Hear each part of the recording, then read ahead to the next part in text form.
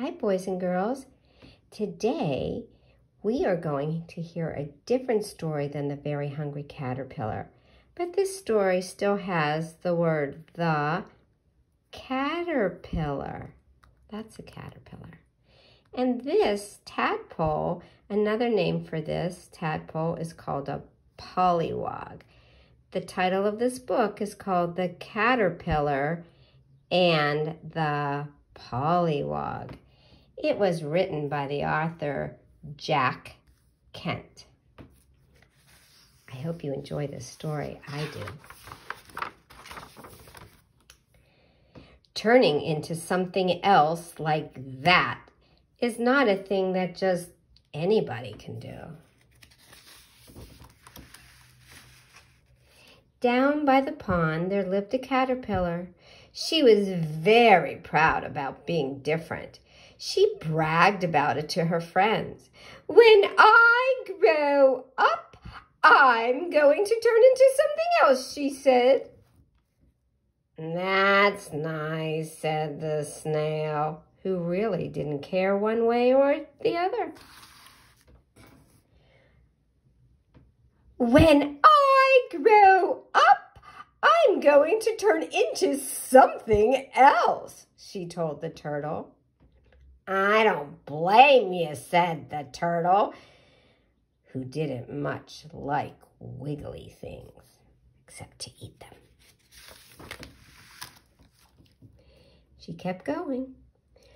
When I grow up, I'm going to turn into something else, she told the polliwog. Oh, what fun, said the polliwog. Oh, what are you going to turn into?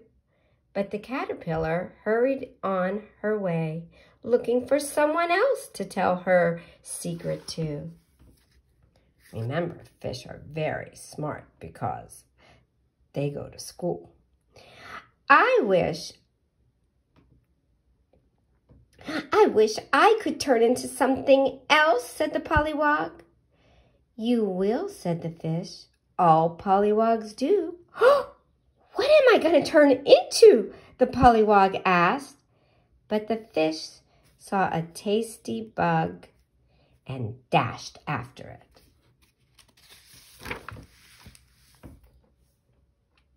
When I grow up, said the caterpillar, who had circled the pond and was going around for the second time. When I grow up, she told the polliwog again, I'm going to turn into something else. So am I, said the polliwog.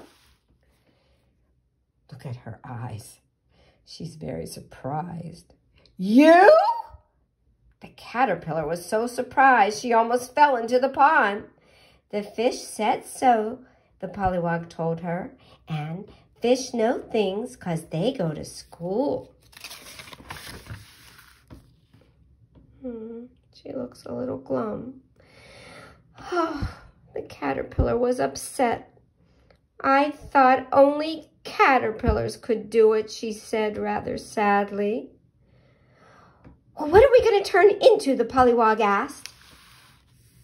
Well, I'm going to turn into a butterfly, said the caterpillar.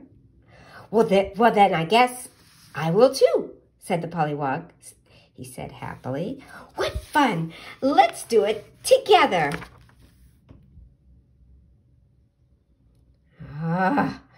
All right, the caterpillar agreed, although she would rather have done it alone.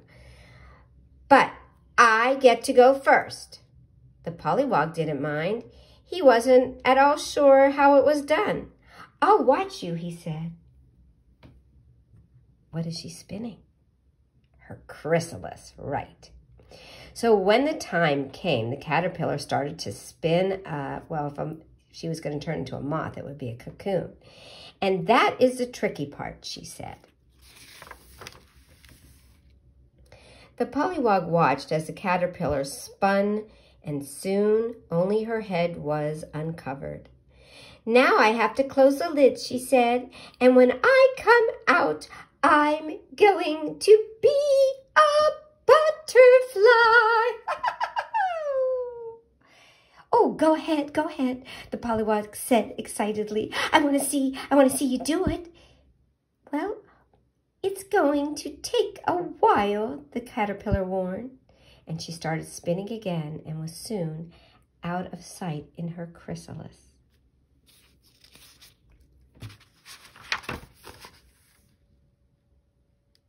For a long time, nothing happened. But the Polliwog was patient. Do you see anything happening to the Polliwog? He watched and watched.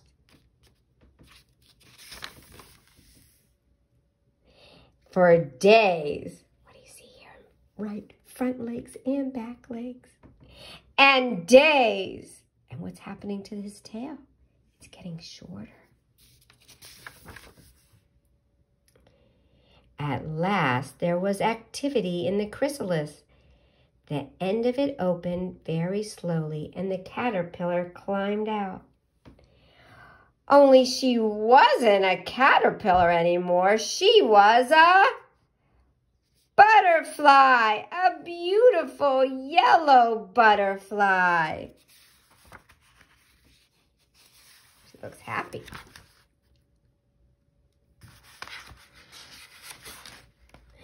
The Polliwog was so excited he hopped up and down with delight.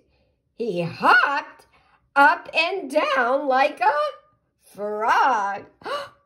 I was so busy, Ribbit, watching you, Ribbit, he said. I didn't notice what was, Ribbit, happening to me, Ribbit. You're very handsome, Frog, the butterfly said as she flew off to try her new wings. She seems very happy now. Oh no, he doesn't now. But the frog was puzzled. I thought I was going to be a butterfly, he said.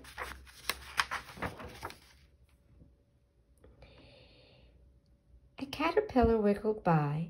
When I grow up, he said proudly to the frog, I'm going to turn into something else.